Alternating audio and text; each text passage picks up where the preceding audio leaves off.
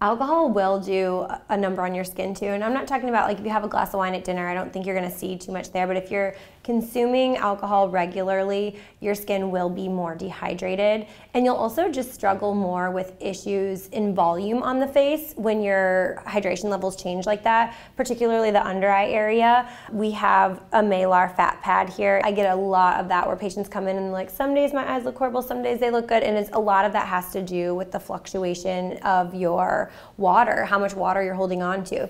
For example, if you have, margaritas and Mexican food, like I'm puffy the next day. Nobody does that.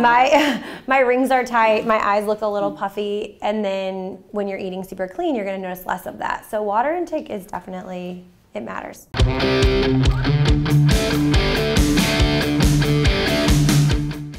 Let's talk nuts. The other kind of nut, which is macadamia. Macadamia nuts, they are rare, only 1% of the nuts. Due to them being in high demand, it's really created a stigma of them being the world's most expensive nut. For me, the taste and health benefits are worth it. And in fact, 30% less carbohydrates than almonds. So these nuts have, as it relates to a health benefit, if you are on a carbohydrate-controlled diet, they have 30% less carbohydrates. They have more healthy monounsaturated fats than any popular nut. Even olive oil and avocado, they're the only nut rich in omega-7s, and that's been linked to natural collagen production. There was a recent study released that shows macadamia oil significantly beats olive oil and coconut oil for pancreatic health. And lucky for you, there's a company obsessed with making this superfood accessible to all, and that is House of Macadamias. They've partnered with over 94 farms in Africa. They have recently formed the single largest producer of macadamias in the world. They are a keto, paleo, vegan snack. They have white chocolate dip macadamias. That took quite some time for them to develop, and I am telling you, their products are amazing. They're super fresh. Go to houseofmacadamias.com/Dr. Lyon and use the code Dr. Lyon for a 20% discount. That's 20% discount on your first order. Racquel Frisella, I am so excited to be sitting here with you. And you've actually been my skincare go-to for the last, at least 5 years now. It has been. Thank you so much. I'm very honored. Thank you for having me today. Oh my gosh. Thank you for letting me be your skincare go-to girl. Yes. And you've actually been involved in skincare for 13 years now? Yes, 13 years. You're a nurse practitioner. I am a board-certified nurse practitioner. I specialize in aesthetic medicine. So all things skincare, injectables. In our practice, we do lasers, facials, peels, microneedling, all over skin health. And just curious, how did you get interested in that? I have always loved aesthetic medicine, and I always knew I was going to be in the medical field. And as a nurse, I love taking care of people and I love helping people, but I've always had a natural interest in the beauty industry and aesthetic. And so aesthetic medicine is truly the perfect blend of medicine and beauty. And so I just love what I do. I love being able to help people feel like their most confident self, transform lives. It's extremely gratifying. I meet so many amazing people, over the course of my career, and it's just being a part of their journey, just helping someone feel confident in their own skin. It really is so much fun and such a blessing, and I just love doing it. Well, clearly, and you've created an amazing business, which at the end we're going to talk about. Do you remember before you were into skincare and you either go into the drugstore or you go to the department store and literally it is a war zone of skincare? There is toners, which I don't even know what a toner is. There's like 507 different moisturizers. There's this patch for your eyes. There's this for your wrinkles and this for your breakouts. It's actually really confusing. It's overwhelming. It is overwhelming. And I'm curious, when it comes to skincare, what are the things that everybody should be doing? That's a great question. And my aesthetic philosophy in general, not only with skincare, but with injectables and everything we do here, It's truly less is more. And what I mean by that is you don't need 100 products. You don't need a 10-step routine to achieve your best skin. You just need a few of the right things for you. So it's easy to get caught up in, and even I do, if I go to Sephora, I really like that store, but I get sucked in and I start looking at all the pretty labels and that looks fun, this looks cool. But to be honest, a lot of that stuff, it kind of is junk, you know? I mean, maybe they have a few great things, but we don't want products that are packed with fillers. And what I mean by that is perfumes and parabens and all these extra things that just beef up the product. Less is more. So with your skincare products, I am a huge advocate for medical grade skincare. And what that is it is skincare that is carried and sold by medical professionals. And that's because it is a higher potency. So it's more pure active ingredients. So no fillers, no junk, no fluff, no perfumes, just pure active ingredients. So they're very transformative. So you can use a few products like that and they really work. And I think that's what gets people when they try medical grade skincare for the first time and they use a few awesome clinical based products. They're like, oh my gosh, my skin, this works. It's actually changing. I can't believe this. Because like so many of us in the past, they've spent hundreds and thousands of dollars on all this different stuff that they have in their bathroom and nothing really works. Yeah. So you're essentially saying that it's great to get makeup at Sephora, but perhaps not skincare. Correct. They have a lot of amazing products, and trust me, I have a Sephora account.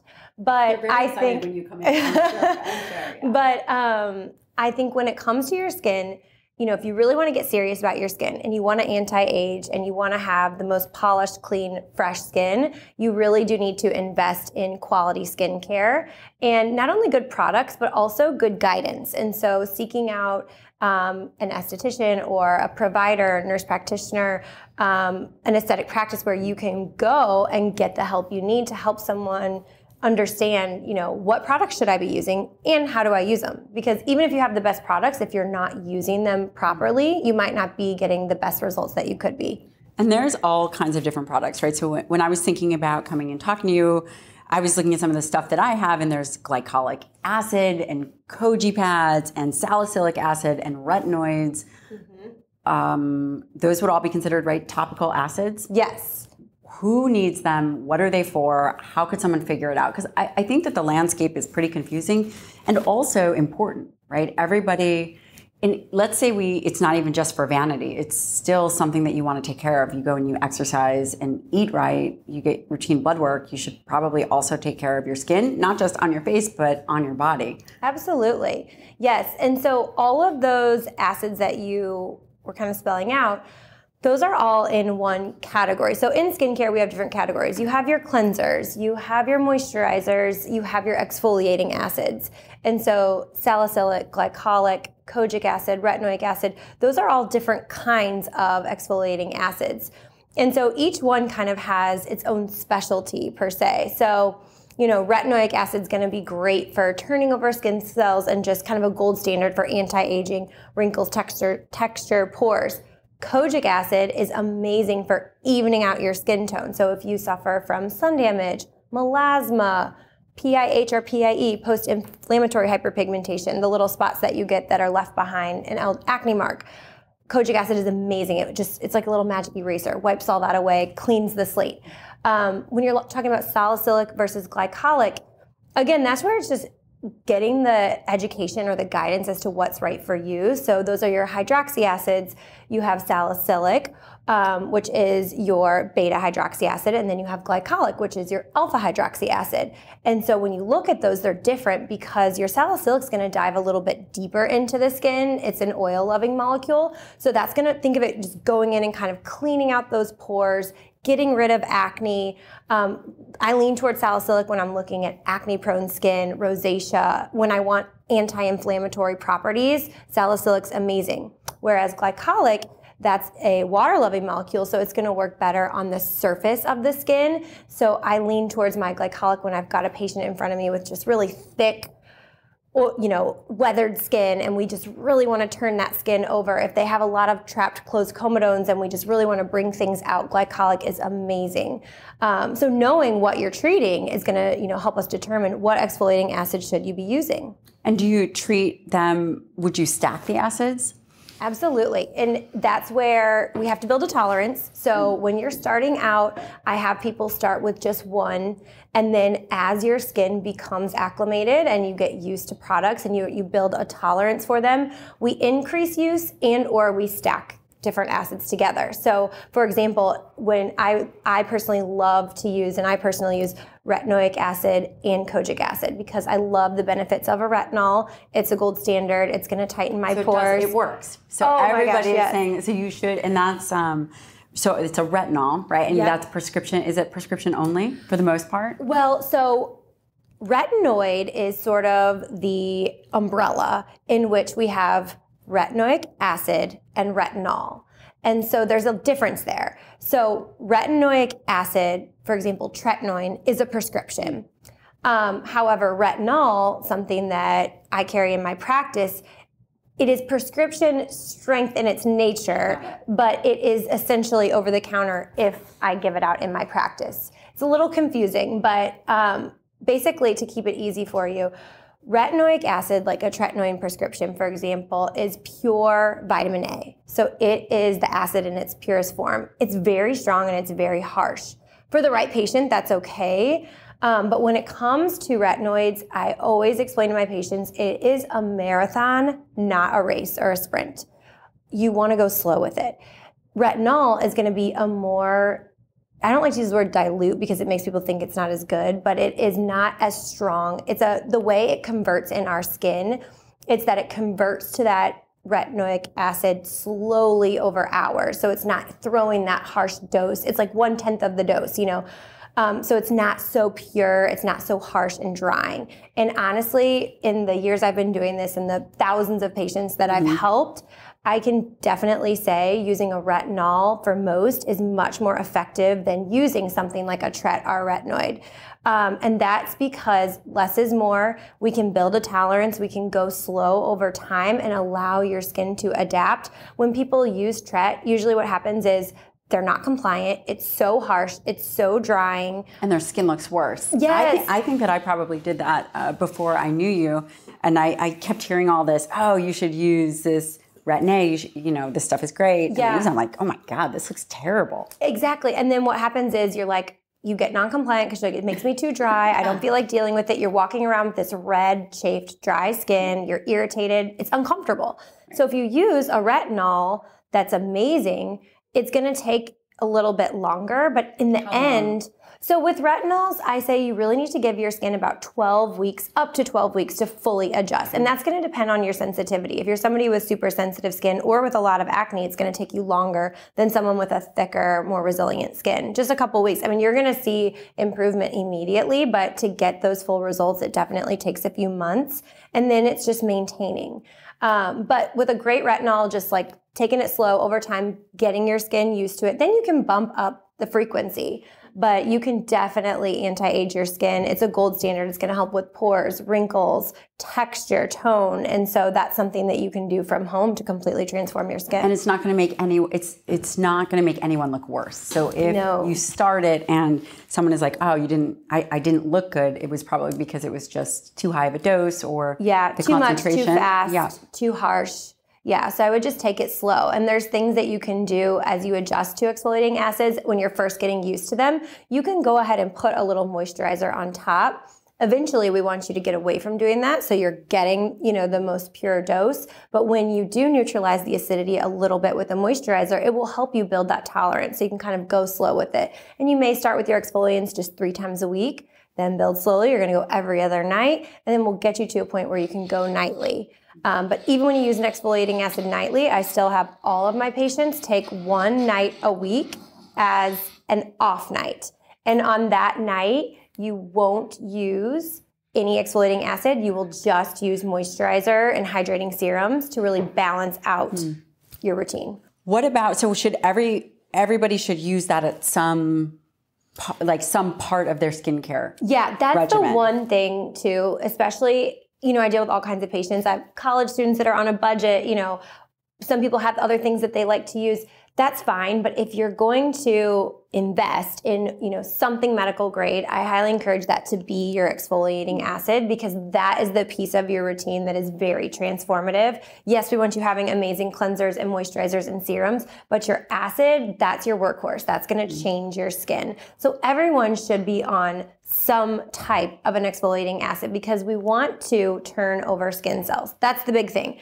As we age, we slow the rate of which we turn over new skin cells. So if you look at a baby, our girls, their skin is so glowy and perfect, you can't even see a pore.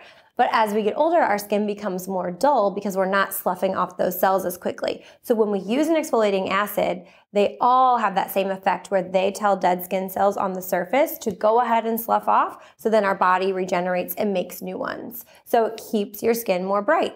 And this is important. Again, I think a lot of women are really interested in skincare, but it really should be universal. Men and women can benefit. It's probably something that they just aren't thinking about as much. But guys out there, trust me, you need this. Yes, you do. Men should look and feel amazing in their skin as well. And I have a lot of male clients that love their skincare. I'm so happy to hear that men are getting on the bandwagon. It's getting more popular. When I first started doing this 13 years ago, there was definitely not as many men walking through the doors. It used to just be wives pulling their husbands in. But actually, I had a scenario recently that was cool. The husband has been coming in for a long time now, and he finally just got his wife to come in. So that was cool. That's amazing. Yeah. So I want to talk also about, so you've got the acid, and what about sunscreen? Is that a key? Does everyone need it? Because there's a whole host of conversation about don't get sun, get sun. I know. I mean, sunscreen, mineral versus I guess synthetic. It is 2022 and everything is controversial. Because it wasn't like that before, right? Yes. For the last 10 years, probably, there hasn't been a lot of controversy about should you use sunscreen or shouldn't you. Yes, and truly, I firmly, wholeheartedly believe everyone should use SPF every single day. Sunscreen does not cause cancer. It prevents cancer. And that's the main reason, honestly, for using SPF daily is we know now in 2022 the risks of skin cancer. And so to keep your skin and your body healthy, you need SPF. And then second to that, of course, the anti-aging benefits are huge. Sun is truly like the number one thing that causes aging, photoaging. So even when you're driving in your car, the sun coming through your window is aging your skin. So that causes wrinkles, it causes sun damage, it causes laxity, it eats away at our collagen. So SPF, not only will it protect you from cancer and from getting sick, but it's amazing for aging. So what number SPF do you typically recommend? I use every day a 40. And so, in theory, the higher the SPF, the longer you can go without needing it. But I really recommend that people reapply their sunscreen every 2 hours when they're in the sun. If they're in the sun. Yeah. If you're going to be at work all day and you're not necessarily in the sunlight, you're okay if you don't reapply as often. There are things you can do that can make reapplication really easy. Like we have awesome powder kinds now that you can just kind of swipe on throughout the day. But if you just do it in the morning, you're done, you're protected. But if you're on vacation and you're going to be outdoors and you're at the beach or outside with your kids, you really should reapply every 2 hours so that you are ensuring that you're protecting yourself. Do you think that the sun or the lights that we're under make a difference? Do you think that the lights, even if it's indoors, does that affect the skin? In theory, through windows and things like that, we shouldn't be getting the UVB rays, but you definitely still could be getting UVA rays. So I think that, at some point, even if you're inside, you probably are going outside to get inside. But you're the driving. Fluorescent lights and the lights overhead, that doesn't seem to impact aging, you don't think? Not the way the sun does. No. Yeah. I think as long as you are, protecting yourself with your SPF, you're protected throughout the day as well. And in terms of mineral versus synthetic, is there a difference or is... Yeah, that's one of the big debates, chemical versus mineral sunscreen. And, my opinion is... I think that there is so to break it down, mineral sunscreens are going to be your sunscreens that have titanium dioxide and zinc oxide. Those are kind of known more for reflecting the sun off of your face. Chemical sunscreens are going to contain chemicals that, and this is where it gets tricky. When you hear the word chemical, some people think that's a bad thing, but I'm like, chemicals are not all bad. Everything in moderation, right? So it contains a small percentage of chemicals that will absorb those bad rays, and they essentially turn them into heat and get them off your body. So they're just two different ways of protecting yourself from the sun. And so I think if you're somebody who's really, really concerned with the chemical ingredient and it's something that bothers you, then just use a mineral sunscreen. So I think I see people's point there why they would maybe not want to use a chemical sunscreen. But again, in my professional opinion, with the small amount that we use, everything in moderation, I think it's doing more good than bad. And I think it's totally fine. And would you say the best case scenario is to cover up, and the places that you can't cover up, you should use it? Absolutely. Yes. If you are, fair skinned and you are going to be in the sunny Australian sun all day, you should be wearing a long. You shouldn't go. Yeah. Cover your body as much as possible. Hats, sunglasses, especially if you're melasma prone or you have pigment on your face. Sunscreen's great, but you still need to cover from the sun as much as possible. Let me ask you this. The shade of the skin, does that make a difference between how much sunscreen that you need, or in terms of wrinkle resistant or sun protective? No, that's a good question. And so the more melanin you have in your skin, so the darker your skin is naturally, technically you are a little more protected from the vulnerabilities of the sun. So you're more fair skin types. You are at a higher risk for, photo damage, skin cancer, things like that. But that doesn't mean that you shouldn't wear SPF because you're darker skin, because you still can get skin cancer. It's just not as likely, but also to think about anti-aging. So, and just the appearance of your skin. I have many dark skin clients who suffer from pigmentation issues, melasma, hyperpigmentation, and hypopigmentation. So in order to prevent that, if you want that flawless, clear skin, you definitely need to wear SPF regardless of your skin color. You bring up a really interesting point. So there's the hyperpigmentation, and that would be things like melasma. What else? Is there anything else? Melasma, PIH, which is post-inflammatory hyperpigmentation. And that's when if you have acne or any kind of injury to the skin and it leaves behind those little dark spots, a lot of people deal with that. And then there's just your freckles, sun damage, things like that. And you said something interesting, hypopigmentation. Mm-hmm. And are you talking, would that be like vitiligo, or are there other things that cause hypopigmentation?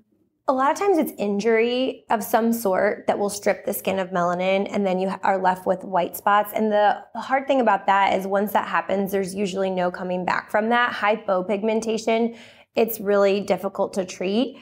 But what happens is if you have spots of hypopigmentation and then you get a lot of sun, the skin surrounding those areas get really dark, and it makes the hypopigmentation look worse. So to keep your skin even, you have to protect the parts that aren't hypopigmented. But hypopigmentation can happen from injuries. Some people are born with it, like vitiligo, things like that. So it's not as common as hyperpigmentation. And are there treatments for both the hyperpigmentation and the hypopigmentation? Really, yes. And the biggest thing is going to be SPF and then topical correction. And then we also do have some lasers that work really well to lighten the pigmentation. With all this talk of skincare, I think we should talk about hydration. And that's where one of the sponsors comes in, and that's Element, spelled LMNT. If you've been listening to the show, you know how much I love Element. And they have a tasty, salty electrolyte drink with everything you need and nothing you don't. It contains science-backed electrolyte ratio of 1,000 milligrams of sodium, 200 milligrams of potassium, 60 milligrams of magnesium, none of the junk, none of the BS. Element is formulated to help anyone with their electrolyte needs. I frankly really struggle drinking water. In fact, I started this program called 75 Hard, and it calls for a gallon of water a day. And that's really hard to get down. So I've just been throwing in some electrolytes. Hopefully I'm not breaking the rules here. I'm going to have to check on that. But Element really does it for me. You can head on over to drinkelement.com/Dr. Lyon. And right now they're offering a free sample pack with any purchase. That's 8 single serving packs free with any Element order. It's a great way to try all the different flavors. I'm obsessed with their chocolate melody right now. Head on over to drinkelement.com/Dr. Lyon, and it's totally risk-free. If you don't like it, You can share it with a friend. They'll give you your money back, no questions asked. And lasers are amazing. And I think that people don't talk a lot about that. You don't really hear it just so frequently. You guys do lasers here. Are there particular lasers that you think that everybody should do at least once or once a year for Absolutely. generation? I'm a huge proponent of lasers. And so when I have a patient come into my chair, of course I'm doing, their injectables and their skincare, but I also refer pretty much all of my patients over to our estheticians who head our laser department. And I try to incorporate laser into everyone's skincare plan because it's so amazing for just overall skin health. So lasers are going to, there's so many different lasers and how to choose. It's actually really confusing. It is. It's the common theme here. So there's a lot out there, so it's confusing, but it's all about, you got to find a provider that you trust who can help guide you what is going to be best for you. So a couple gold standard lasers and ones that we have here is BBL or IPL. That is my favorite. It has been around forever, and it truly is the gold standard for hyperpigmentation. And what does that stand for? Is that the broadband light or intense pulse light? They mean the same thing. You also hear it called a photofacial. But that is basically where we use a filter and different wavelengths of light. It's going to travel through the skin and pick up on the pigmentation. So for example, if we're trying to get rid of sun damage, that laser is going to be able to see the dark spot against your natural melanin and pull that dark spot up and out of your skin. So it's a way to even your skin tone. And what will happen is they'll treat the face and all of your pigment will get really dark and peppery for a few days and then it falls off. So don't do that before a big event? Yeah. Any kind of laser, any kind of aesthetic treatment, I recommend doing at least 2 to 4 weeks out from your events. So what are the other lasers? I love my IPL BBL for evening your skin tone. And how often do they do that? So when you're just starting out, if you have a lot of pigment or goals that you're trying to reach, you may need a series. Typically, that's going to look like 3 treatments spaced about 4 weeks apart.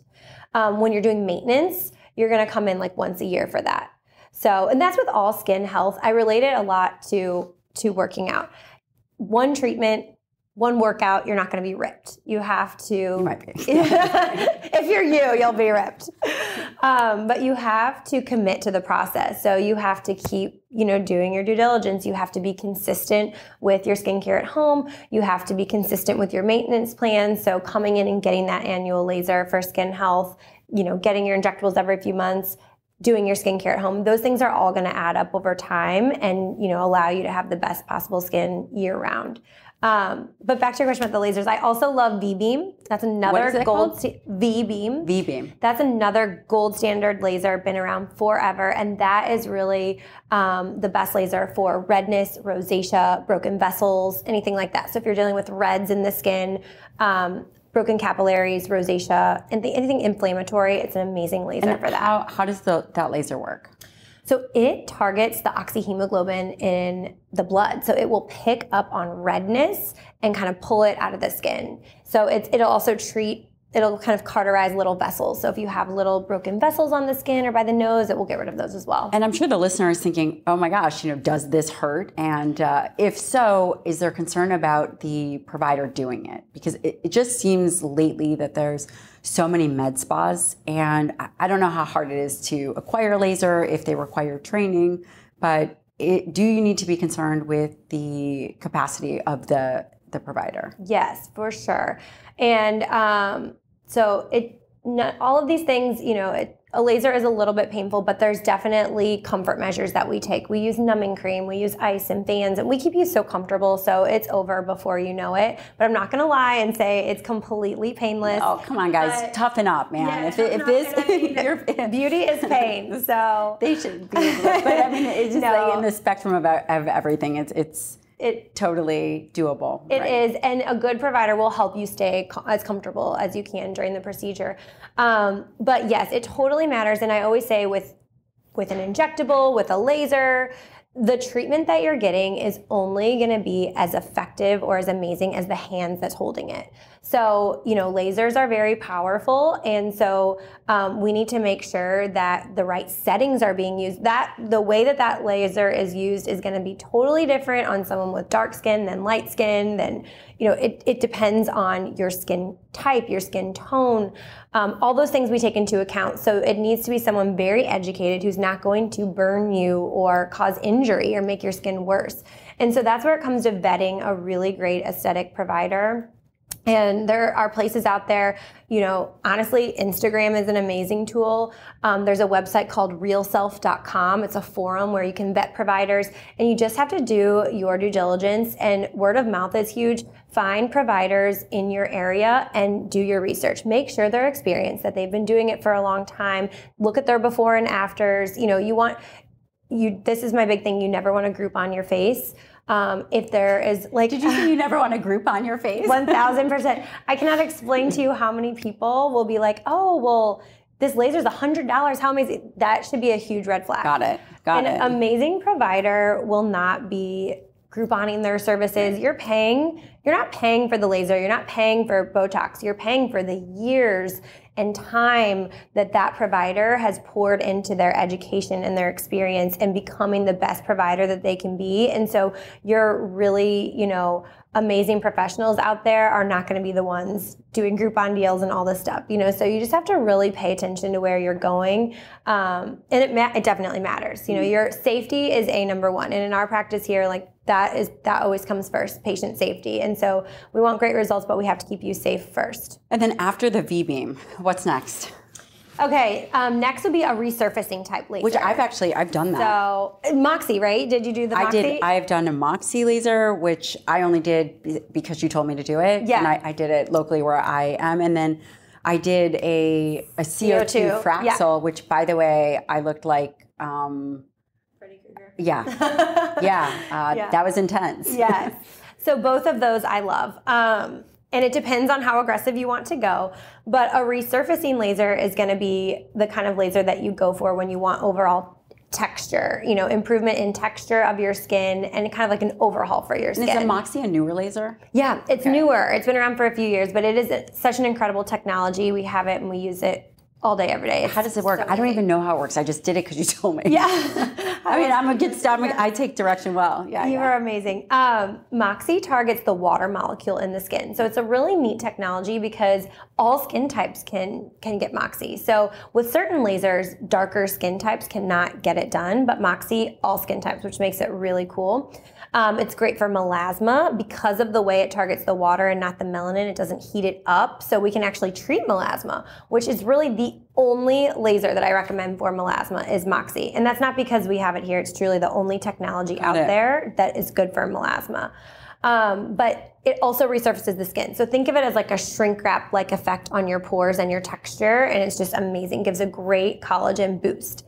And that's the thing with a lot of these lasers, they're going to stimulate collagen growth and production. So when we injure our collagen with heat, your body's response to that is to build it back up, bigger, better, stronger. So you get a collagen boost. You'll see that initially after a couple weeks you get a little glow, but that collagen building keeps coming for weeks and months to come post-laser. So Moxie is going to be one that you can do for resurfacing that's on the less aggressive end in terms of downtime.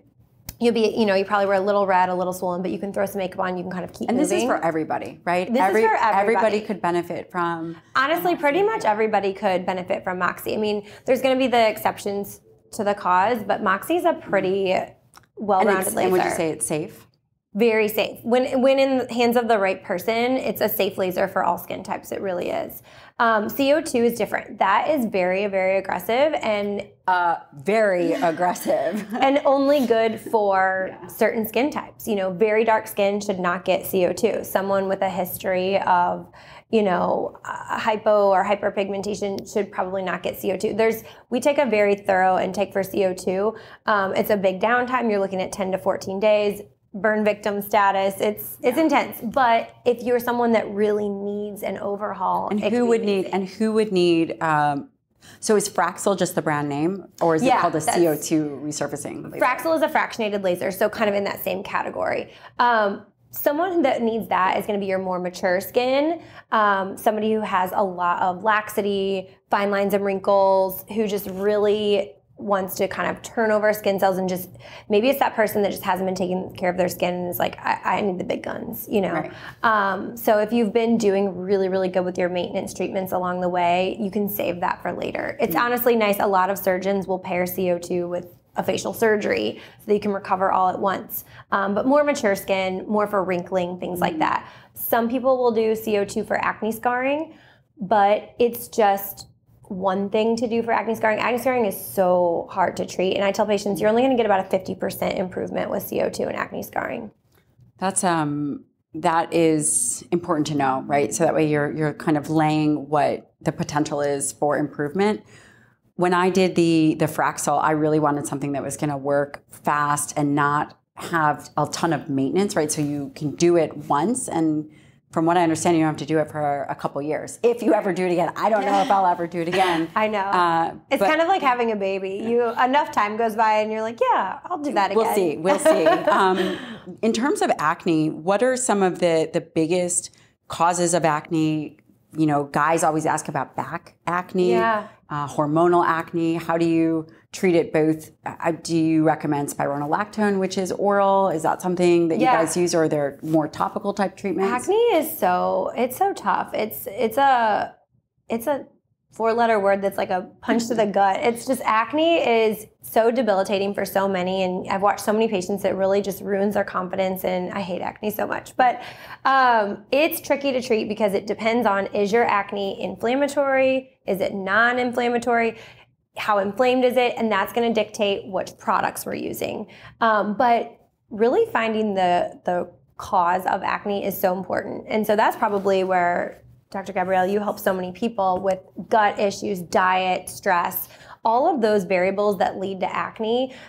We can help a lot on this side of things with treating it and making it go away faster and helping with some of the residual effects. But a lot of times we are trying to direct people to figure out, okay, what's going on with your diet? How clean is your diet? How is your gut health? Like lifestyle. Those pieces matter so much if it's coming with hormonal acne, like birth control. Is it pregnancy related? Does birth control help the acne, or? You see it both ways. You see it almost like a Band-Aid for some, and then the minute they come off the birth control, it goes crazy. And it usually takes people 3 to 6 months after coming off of a birth control or any kind of hormonal agent to like level out.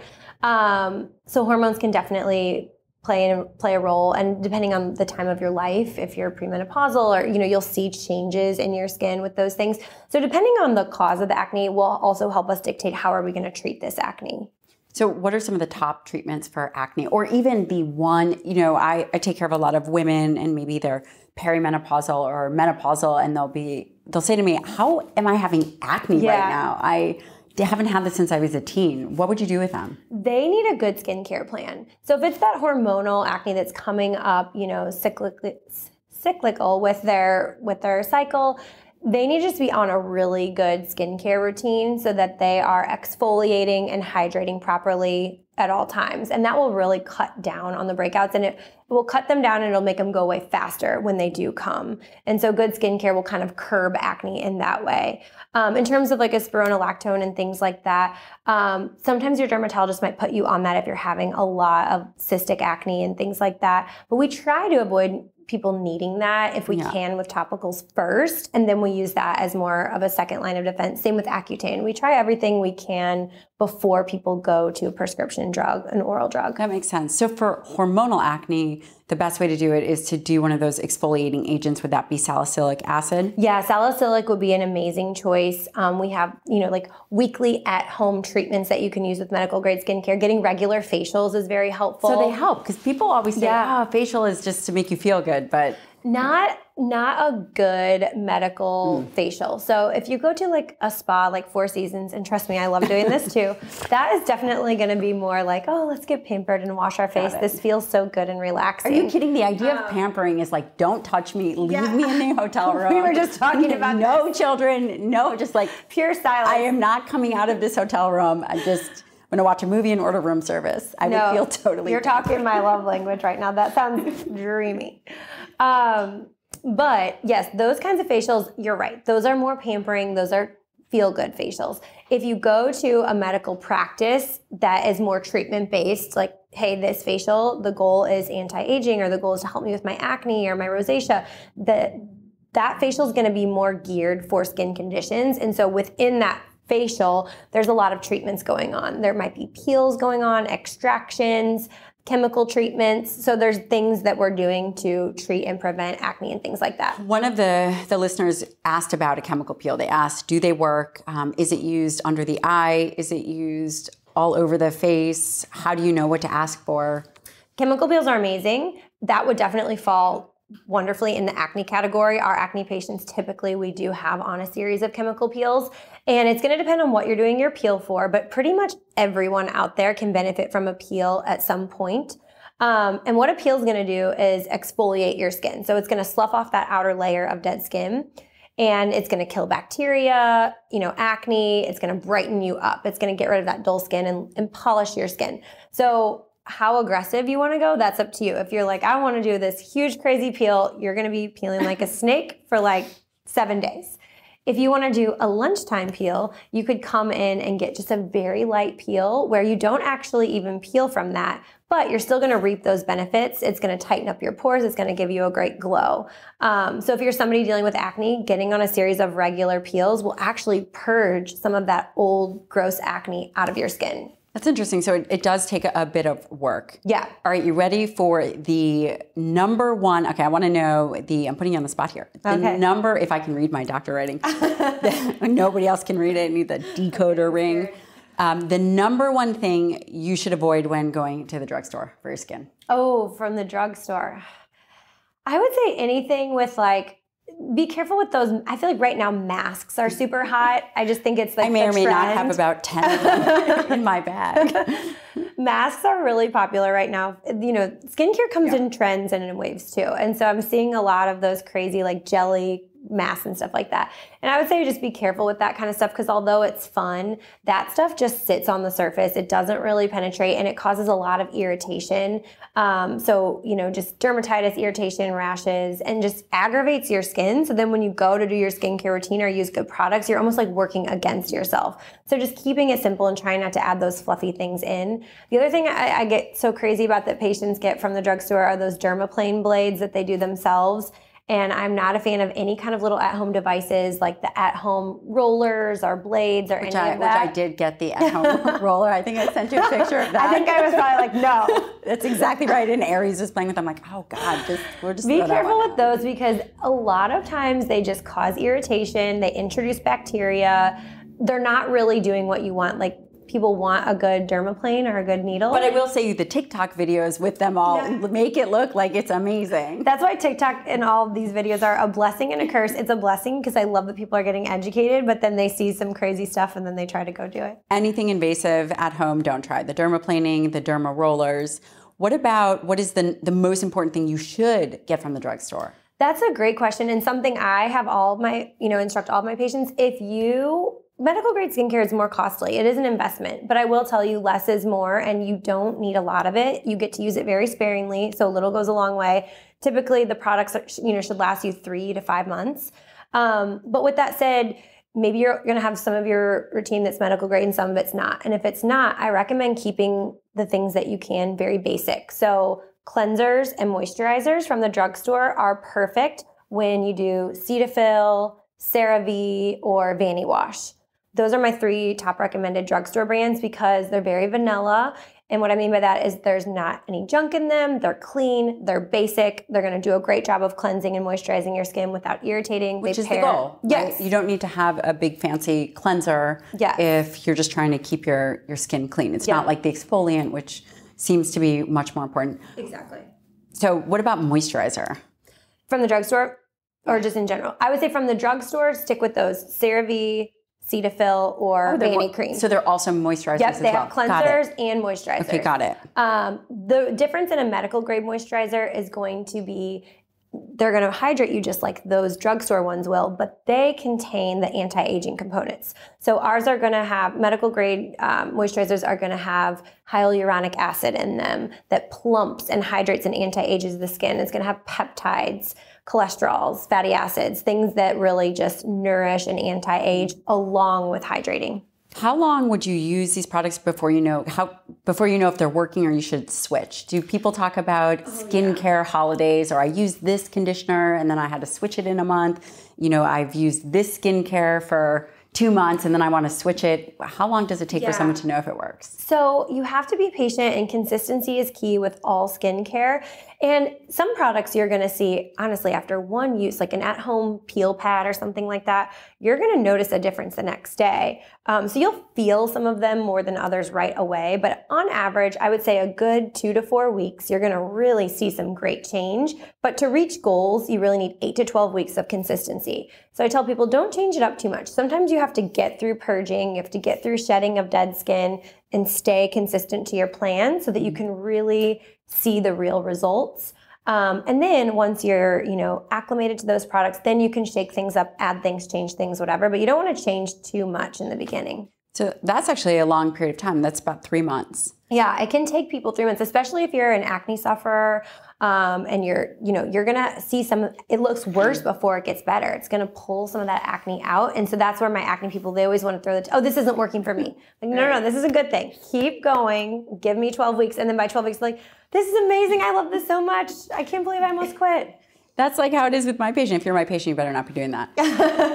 In terms of how long they can actually stay on that before they should switch it up, does the skin actually get acclimated to a particular routine where maybe it becomes ultimately less effective? Yes, you can plateau. And so if you get to a point where you're like, I just feel like nothing's changing, I'm feeling kind of dull, I need to shake things up, then we need to maybe switch products up, increase the intensity of the way you're using it, stack products, things like that. And then also we take into account the time of the year, because your skincare routine might change a little bit. So in the winter, just by nature of things, we're going to be a little bit more dry. The heaters are on, the air is more dry. So you need more hydration. So we're going to change things with the season and then as you plateau. Do you think that hydration makes a big difference, like oral hydration in skin? Oh, yes. It does. So much. I'm the worst. So please do as I say, not as I do. I am the worst water drinker ever. I'm trying to be better. But you have to drink so much water. You will notice a notable difference, especially in your under eye area. I mean, when you're dehydrated versus hydrated, your skin naturally is going to be more plump. This episode of the Dr. Gabrielle Lyon Show is brought to you by First Form. I want to highlight collagen. I'm sure you can guess why, because this is an episode on skin and skincare. Collagen is not great for building muscle, but it sure is great for skin. And First Form has a low temperature processed hydrolyzed collagen. It's very high quality, very bioavailable. They sourced 5 different types of collagen. And I am telling you, it has a very diverse profile. You can mix it in anything. I mix it in coffee. Sometimes I'll throw it in a yogurt or cottage cheese. I love this. It has 50 milligrams of dermal in it. And this is a phytonutrient-rich complex. And the goal of it is to help maintain healthy levels of elastin in the body. Collagen is a great building structure, while elastin is responsible for elasticity and firmness of the skin. There is only so much you can put on topically. You have to get the rest internally. You need to have a diet rich in fatty acids. Collagen, we definitely don't eat enough of it, so adding it in really can help the effect on the skin. Definitely is in the science, and I really, really appreciate it. I think you will too. Head on over to First Form, that's 1stphorm.com/Dr. Lyon. They have different flavors. I go with the natural collagen. I've been doing that lately. I know that you're going to love it, and they've got the best customer service on the planet. And what about alcohol? Does it big time? I laugh because I'm just, it's so controversial now about alcohol. But again, we've said that we are now in 2022 and everything is controversial. What about alcohol? Alcohol will do a number on your skin too. And I'm not talking about like if you have a glass of wine at dinner, I don't think you're going to see too much there. But if you're consuming alcohol regularly, your skin will be more dehydrated. And you'll also just struggle more with issues in volume on the face when your hydration levels change like that, particularly the under eye area. We have a malar fat pad here. And so I get a lot of that where patients come in and like, some days my eyes look horrible, some days they look good. And a lot of that has to do with the fluctuation of your water, how much water you're holding on to. For example, if you have margaritas and Mexican food, like I'm puffy the next day. Nobody does that. My rings are tight. My eyes look a little puffy. And then when you're eating super clean, you're going to notice less of that. So water intake is definitely, it matters. What about the topical vitamins? Vitamin C, vitamin E. We talked about vitamin A. Do those make a difference? Yes, big time. Really, everyone should use a vitamin C. And a lot of the vitamin C serums are going to have the vitamin E in them. They're usually combined.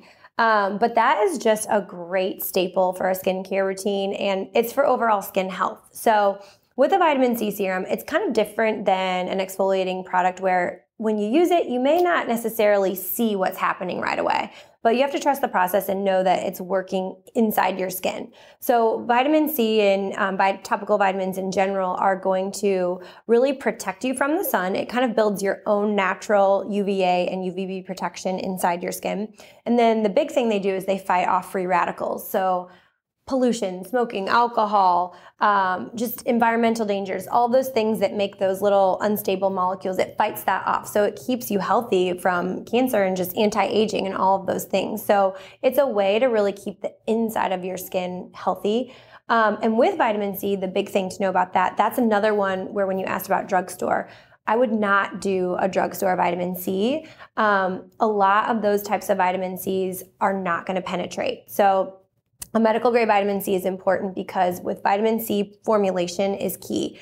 It's a very unstable molecule. So in order for it to get into your skin, it has to be made stable through the formulation of the product. So there's certain ways we formulate a vitamin C to make sure that it actually gets into the skin and you're getting the full dose.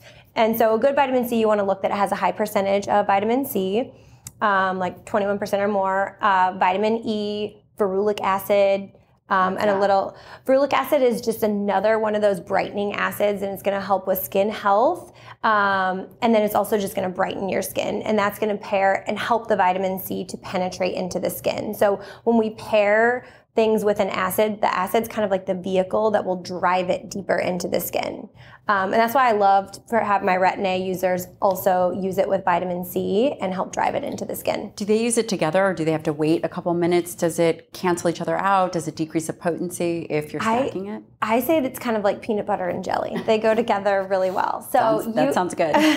You can separate them and that's okay, but I like to have my patients do your retinol and then put some vitamin C serum on top, or vice versa. There's really no right or wrong way, and that's where a lot of people get hung up too with skincare. Some of it's just trial and error on your own skin. You have to see what you like. There are certain rules to follow: thin to thick, clear to cloudy when you're layering products. But I always remind people, your skin has no idea what time of day it is. So if you prefer vitamin C at night versus morning, that's totally fine. Just kind of pairing it in there. Okay, just curious, how many times a day should someone actually wash their face?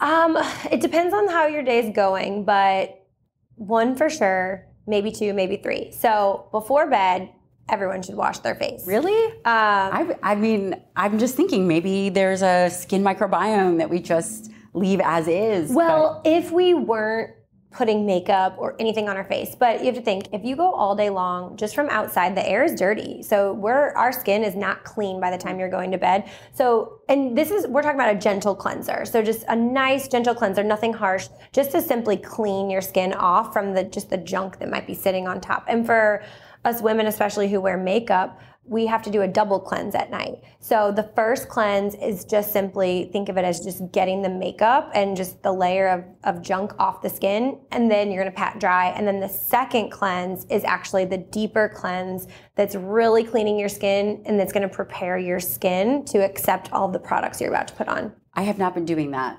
Okay, now we're gonna do double cleansing. People always ask me about cellulite and stretch marks. What do you got for me? Hot topics. Those are very hot topics. Okay. So my stretch mark answer it doesn't make people happy, but there's no cure or magic remedy for stretch marks. Stretch marks are extremely genetic, extremely familial. So if your mother or grandmother had stretch marks through pregnancy, or maybe like a huge weight loss change, it's possible that you could have them too. It's more likely, not necessarily, factual, but you can have them. Do you ever see that in guys, stretch marks from growing? Yes, I should have mentioned that too. Yes, it's just definitely a genetic component. There's a tie there. Not always, but with that said, there's no cream, there's no treatment that we offer, like needling or anything like that, that's just going to get rid of them, to be honest. And so that's interesting because that's what I've read is that needling would be the needling thing. would be the one. If you were to say what's one treatment you could do, it would be that sounds so painful. Needling. It's not that bad. It's honestly not. It feels more like a vibration than anything. It's a little pen and the tip oscillates very quickly. So the little needles make little micro-focused injuries that will then build collagen. Does help with scarring, could lighten stretch marks, but it's not going to erase them the way people think that they will. So with aesthetic procedures like that, we have to really set clear expectations, like maybe give you some improvement, but definitely not perfection. And so really the only way, if you have stretch marks, in a certain area from pregnancy or weight loss and you really want them gone, it really requires surgical excision. And so that's where, a plastic surgeon can do an abdominoplasty and remove some of that skin. Yeah, that's interesting. I had a mentor and a really good friend. His name is Charles Poliquin, and he created this, I don't know if it was the supplement formula of removing stretch marks over a period of time. And I swear some people say, yeah, this totally works. And other people are saying, there's nothing that you can do for stretch marks. Yeah, I feel like if I knew of something that really worked, I would have a line out the street right now. What about cellulite? Cellulite can be improved with certain aesthetic procedures. And again, with all these things, it's improvement, not perfection. But cellulite's another one that is very genetic. And I'll have people come in that are this teeny tiny and they have cellulite. So it's not always something that has to do with weight per se, but that can definitely be a factor. And it's not a magic fat, right? It's not some kind of... No, it's just normal fat. It's the fibers. So if you look at what cellulite is, we have little fat pockets. And on the side of the fat pocket, there's little fibrous connective tissue. Think of them as like rubber bands. And then once that fat pocket is full of fat, the rubber bands, the septae, get pulled down under pressure. And so where they're pulled down, you see that dip in the skin or that dent. And so cellulite is more so the kind that you could like kind of stick your thumb in and see that it's like a little dent or a spot. And that's a cellulite dimple. So we do have some aesthetic treatments. There's no topicals that will reduce that. What you have to do is you have to either release those bands. And that would be surgical or not necessarily? Not necessarily surgical. There's treatments out there called Selfina, and there's an injectable now that we have that actually eats away at the collagen of those bands that will give you some improvement. Or weight loss sometimes will help. But again, if you're somebody who's already at your goal weight and super tiny and has it, weight loss really isn't the answer for you. So that's why it just kind of depends on, if it's a weight loss issue or if there's certain targeted spots, then you would be a really good candidate for one of those treatments. Thank you to Inside Tracker for sponsoring this episode of the show. Head on over to insidetracker.com/Dr. Lyon right now. 20% off for anything in the store. And why do you care about this? Because you care about what's going on inside the body, especially if we're talking about skin health. Skin health is definitely related to hormonal health as well as inflammatory markers. It's really important to know what's going on inside, hence the name Inside Tracker. It provides all your personalized information, a plan to improve your metabolism, reduce stress, even improve sleep. It's created by leading scientists in aging, genetics, and biometrics. Inside Tracker analyzes your blood, DNA, and even fitness tracking data. In fact, I have many patients that choose to go to Inside Tracker and get blood work and then bring those results to me. We love it, and it's important to know what's going on. And for a limited time only, you'll get 20% off the entire Inside Tracker store. Just go to insidetracker.com/Dr. Lyon. That's insidetracker.com/Dr. Lyon. Basically, what you're saying is that there is no magical topical cream. Yes. That is going to work. I feel like that's what people want. That's when what they people, ask that, I think that's what people want. There is not, maybe someday though, that's the cool thing about aesthetic medicine. This world is ever evolving and we have new technologies and treatments literally every day. So I'm confident in this lifetime we'll see something good. I get a lot of questions about Botox, injectables. Do I think that they're safe? And, it's interesting. I think, the space of health and wellness, you will have people that are super healthy, doing their whatever juice cleanse, but definitely in line for Botox and filler. For sure. And, you look at some of these comments online and people are, they're so judgmental about injectables. I don't know if you experienced that, if you have thought about it at all, because it's so ridiculous in my perspective. It is, and it's not about vanity. It's just like anything. Do you color your hair? Have you painted your nails? Do you put some makeup on? It's just about taking care of yourself. It's like the same people who work out because they want their bodies to be in shape and healthy, want their skin and their face to be healthy. And so injectables are completely safe when they're done properly and when they're done by the right medical professional.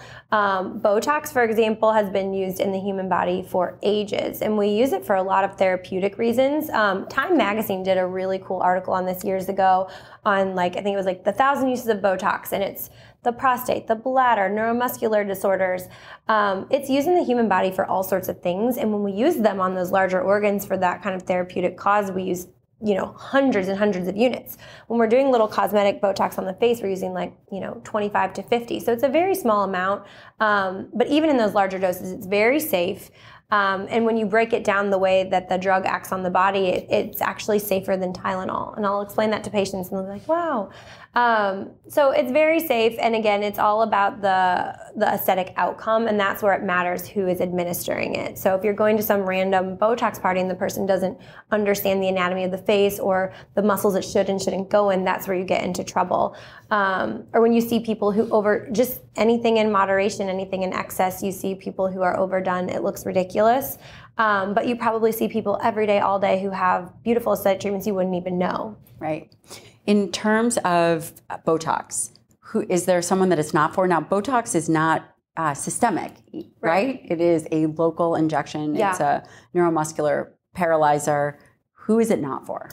Believe it or not, there's not many contraindications with Botox. There's a few things. Myasthenia gravis is one that's an ultimate no, and then sometimes Guillain-Barré. But outside of that, pretty much everyone is a candidate for Botox. I mean, we'll do a thorough health history and just make sure nothing stands out. There's certain times I have people refrain if they're breastfeeding, pregnant. And just to be clear, even though it's it's essentially contraindicated in pregnancy and breastfeeding. It's likely because those studies have not been in those populations, but it's not because it actually goes systemic. True. That is true. It's we don't have those FDA-approved trials to say, as a practitioner, I can't say, yes, this is completely safe because we don't have the clinical data to support that. But what we know about it is exactly that. It does not get into your bloodstream. It does not get to the baby. Actually, I have a story. When I was pregnant with the twins, I was seeing an MFM, a maternal fetal medicine specialist, because identical twins are high risk. And she actually became my patient during the process, and I was doing her Botox, and I said something like, oh, I cannot wait to get mine. And she's like, you're not doing it? And I was like, well, no, I'm pregnant with the twins. And she's like, oh, you can do Botox. So I was like, it's so interesting. Here's a high-risk OB telling you Botox in pregnancy it's fine. But it's more of a liability as the provider. And also for my patients' mental health, because if something were to happen, absolutely, I don't even want them to have to think through, could it have been my Botox? So I just have them wait until they're done. Other injectables. It seems like there's a new injectable coming out all the time. Yeah. There are. We're getting more and more. The portfolios are getting bigger and bigger, which is a great thing because we have more options and the the technology is getting better. Filler is a big one. And so those are going to be your hyaluronic acid fillers. And those are made from hyaluronic acid, which is a carbohydrate that's in our bodies. It's naturally occurring. So they're very safe and they actually are completely reversible. So that gives a lot of people peace of mind knowing if you try filler and you don't like it or you want to tweak something, we always keep the enzyme on hand. It's called hyaluronidase. And that's an enzyme that can be injected into the filler and it just breaks it up. But without it, fillers last a long time. So your fillers last anywhere from 1 to 2+ years. And fillers think revolumization. So the big thing that happens to the face as we age is we lose volume. So our fat pads in the face, those atrophy. And as we lose fat, why does it have to? I know. Why can't it atrophy in your butt? It's not fair. Why? Because it just grows on your butt. This makes no sense. That's a massive design flaw. Yeah, it's not fair. So we try to restore those fat pads because you have to think when you lose the fat in the face, that tissue that was once supporting and lifting everything up is now gone. So it's like the balloon has been deflated. Everything is just dropping. Our folds get heavier. We feel more laxity in the lower face. So when we revolumize with fillers, we kind of lift everything back up a little bit, restore those volumes. Now, speaking of aging, what is the first sign of aging in a male versus a female? Oh, that's a good one. It's going to depend, but I would say just with society, I think males get away with certain things that females don't. And males can have certain lines and wrinkles and it makes them sexy, whereas and a female, as like the salt and pepper, hair. Whereas a female, it's like, oh, we can't have those lines. We look mad or mean, So I think it depends, because on males, I would say more of them are concerned with their crow's feet around their eyes. I feel like I get a lot of men who have the deep smile lines. Do you guys do Botox, or they're more interested in prevention of deeper lines and maintaining their elasticity? I have a lot of male patients, but I would say my male patients aren't as good about preventing as they are correcting. They'll come in once the lines are there and they're like, hey, I've been noticing these lines. I want to minimize them. Do they have a stigma? Like, don't tell anyone I'm coming in to get Botox? It's probably 50-50. I feel like some do, and then some just own it. And they're like, hey, what's up? I'm on my way to my Botox appointment. I want to look good too. So especially, business professionals, people out in the workforce, they want to look good and they want to look their part. And so they want to feel good. So I think that the stigma has definitely gotten so much better over the years. I mean, 13 years ago, nobody talked about these things. It was so hush-hush. And now everyone talks about it. Everyone does it. And hopefully people just share what they do so they can help other people. Well, I love what you do. And I think that you're an amazing provider and so knowledgeable on all things skincare, not even just skincare, but exercise, being a mom, running a business. This business is beautiful and amazing. And you've created an incredible line of skincare, which, again, I've been using for quite some time.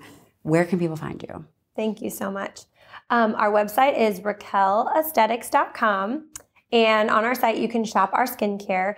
And I think the biggest thing that we try to do with our skincare, it's called RFA Skincare, is we offer complimentary consulting with the product. So if you look and you feel that overwhelming feeling or you don't know where to start, you can fill out a form where we'll collect some photos and some information about your skin type, your goals, what's going on, and then we can help guide you to not only what products to use, but how to properly use them so that we can help people get the best results. So you can do all of that on our website and also on my Instagram, which is just my name, Racquel Frisella. And I'll link everything. Links there. And my last question is, what is the number one thing you do for prevention for your skin? Yeah. Let me get out the laundry list. Here it comes. Honestly, I think what I do. By the way, in order to work here, you have to look absolutely flat. I walked in, I'm like, oh my God, what's wrong with this? Oh, stop it. You are perfect. So what is the number? I think for me, it's honestly just consistency with a few things. So I do my skincare every single day, like holy grail, obsessed with my skincare. I'm regular with Botox. I do Botox every 3 to 4 months, and I do filler once a year. And I don't do a lot. I just do little bits in areas where I've noticed, volume kind of going away. I also do an annual, see, I told you, get out the laundry list, a laser every year. So I'm going to do BBL and Moxie in a few weeks here, and that's just to maintain overall skin health. So there's no perfect order or rhyme or reason to do it, but just chipping away at your skin all the time, just kind of getting routine with those maintenance treatments. But above all, just doing your skincare every night. I know I said that was my last question for you, but I have another question. With the Botox and the fillers, do you have to keep it up? So for example, if you put more volume in and then it goes away, so if the filler only lasts 2 years or the Botox lasts a period of time, 3 months or something, do you have to continue to do it? Will your skin look worse? That's such a good question. I get asked that a lot. No. So good and bad, it just slowly goes away over time. I always explain to my patients, it's like coloring your hair. If you colored your hair and then you never did it again, eventually that color grows out and you're back to baseline. The same thing happens with injectables. So if you do Botox and filler and then you just suddenly stop doing it, just slowly over time, you are going to return to baseline. You're not going to be any worse than you were for doing it, but you slowly will creep back to where you started. And so that's why it does require maintenance. But the maintenance gets easier over time. So the first time you do injectables, you may need a little bit more depending on when you're starting. Unless it's preventative, then you can just start doing a little bit here and there, and then you kind of never get to that point where you have to play catch up.